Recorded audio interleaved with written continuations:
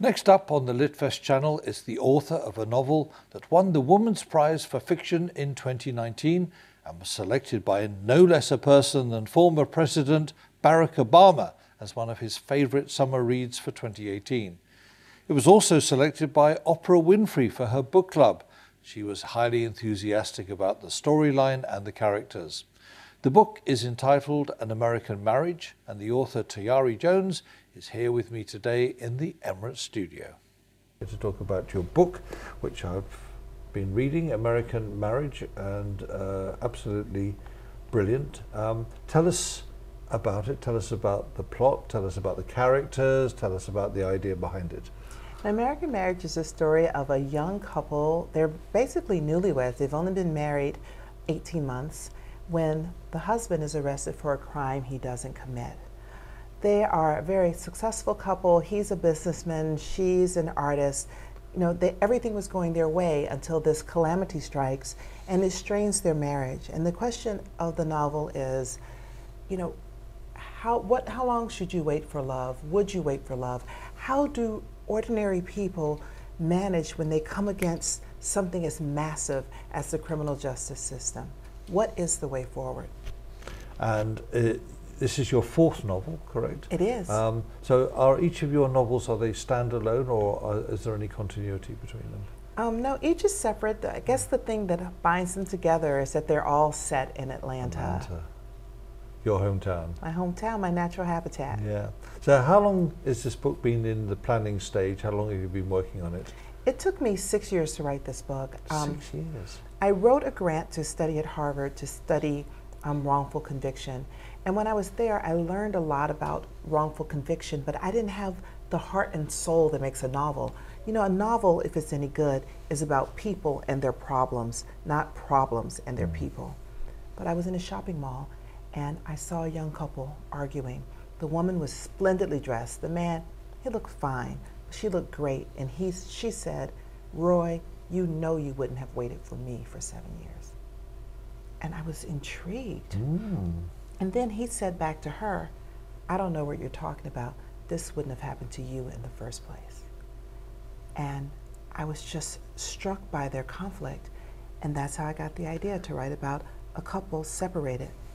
And that was the starting point? That was the starting point. Gosh, I wonder if that couple knew or know now that they were the catalyst for this book. You know, I think about them sometimes, particularly since the main character in the book is named Roy, just like the couple. Yeah, yeah.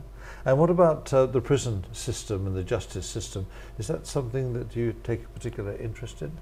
Well, you know, they call it mass incarceration because the United States incarcerates more of its citizens than any other Western country. And I was just thinking of all the families left behind, the people who have a loved one who's, you know, so far away. How do you maintain a marriage? So I just kind of let my imagination really sink into that place and try to walk in the shoes of these characters. Now you have some very big, influential fans of this book, don't you? Do you want to tell us about that? I guess you know who I'm talking about. Well, I guess the most exciting was I was driving my car one day, minding my business, and the phone rang, and the call had a blocked number, but I answered it for some reason. I said, "Hello," and she said, "Hi, this is Oprah." And I had to pull the car over to the side of the road. It was very, you know, exciting to receive a phone call from Oprah, but also the vote of confidence in that she brought the book to her very large book club. And did you, obviously you met her and you went on the show to talk about the book. Yes, I did. And she was a big fan. It was very exciting and rewarding. Yeah. So what did she have to say about the book? Well, she was just saying that, you know, so many families are going through this problem of incarceration and they don't have any place to talk about it. People have so much shame and they keep it to themselves, and bringing it to the book club, you know, we brought this private conversation to the public. It's interesting you should talk about that because earlier in the week I and some of the members of the Festival of Literature went to the Dubai prison. I did too. Oh, you were there? No, I went separately to do a visit with the women. And you learnt all about the writing program that's been going on? Well, what was your take on all of that? You know, I've visited prisons all over the world as part of the work that I do. And I find that people in prisons are eager for literature. You know, they're eager for visitors. I encourage everyone to reach out to someone who's incarcerated. If you make an in-person visit or just writing letters is so important. And it doesn't take much of your time, but you make a difference to your fellow human being. Are there people that you see on a regular basis that you formed a relationship with who are incarcerated? Yes, I definitely have a number of incarcerated pen pals. Do you? Yes, yeah. I try to write a letter to someone at least twice a month. Another fan of An American Marriage was none other than ex-President Obama, who took it on his holiday to read. How about that then? That was also, you know, very affirming and exciting, and the idea of promoting literature, you know, from the top. I think it makes reading and literature more integrated into the culture, and I think that's important, and I think it is good for our shared humanity, particularly when we are so polarized now. I like the idea of us reading together, talking together about our ideas and feelings. Now, correct me if I'm wrong, but I believe you're a professor of creative writing? I am. And to what extent does this, the way in which you teach your pupils creative writing, to what extent is this reflected when you write a novel?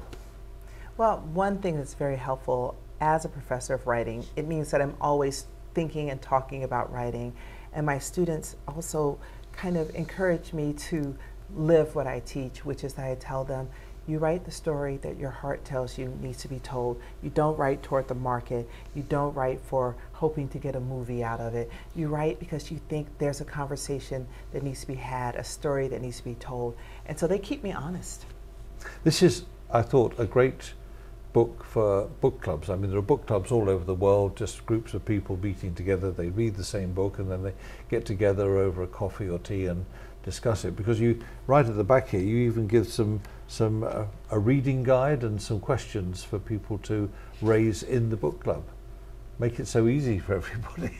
You know, I think books are, I think reading is something you do alone, but when you get to talk about the book with someone else, it becomes a way of bonding, coming together, and your friend may notice things in the book you didn't notice and give you a richer understanding of the work.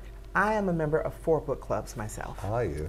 Yes, I am. Oh, great. And are they associated with the university where you teach, or are they just a group of friends together? Well, there are 4. So there's one I'm in that's associated with the university. There's one for women who are in my neighborhood. I belong to one that is a virtual book club online. And then my mother and I, we are a book club of 2. Oh, really? Yes. And what does your mum think of your novels? Well, she likes them. For the most part. For the most part. Phew. Is she quite a harsh critic of yours? I mean, does she take you to task? Occasionally she does. Yeah. However, if someone else takes me to task, she'll take up for me. Oh, right. She is the only one allowed to take me to task. That's what mums do, isn't Yes. it? You mentioned earlier that you write because you love writing, and you should not think about things like, is it going to be made into a movie? But do you secretly hope that one day this will appear as a movie? Has it been optioned? Oh, well, yes, it has been optioned, and perhaps it will one day make it to the screen. But I hope so. But I feel that even if it doesn't, I am so satisfied with the reception and the way that it has connected with readers all over the world. And I feel that to ask for anything more, how could you? Have you secretly thought of who might play the leading characters? Everyone asks me that. No, I just secretly hope that if it's a movie, that I can be in it in some small way. Just give me one line. I just want one line. I'm sure they will. I'm sure they will. This has been 6 years in the making. We're not going to have to wait another 6 years for another book, are we? I hope not. Have you got something underway now? A little bit. It's coming together, kind of. I feel that novels are so mysterious. It's almost like love. Like, I feel like me and this current novel are just getting to know each other. I don't know if we're going to make it. I hope we do, but you'll be the first to know. Are you out and about in shopping malls, eavesdropping? I can't help it. I can't help it. I just feel like Inspiration is everywhere. Is it? Okay. Well, it's been marvellous talking to you, and it's lovely to see you here in Dubai. You're going to get a chance to have a look around before you go back to Atlanta?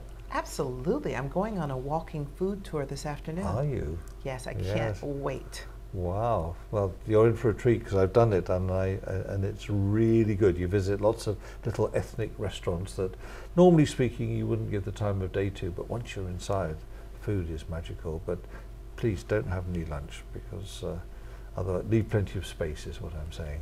Okay, There whatever we you go. say. Well, hey, it's been delightful talking to you. So let's just mention An American Marriage. Would you like to hold it up in front of the camera? Yes. And the other books, and I'll just mention them here, Silver Sparrow, The Untelling, and Leaving Atlanta. Yes. Available in all airport bookshops, I'm sure. I hope so. Thank you. Thank you so much. Lovely. Thank you.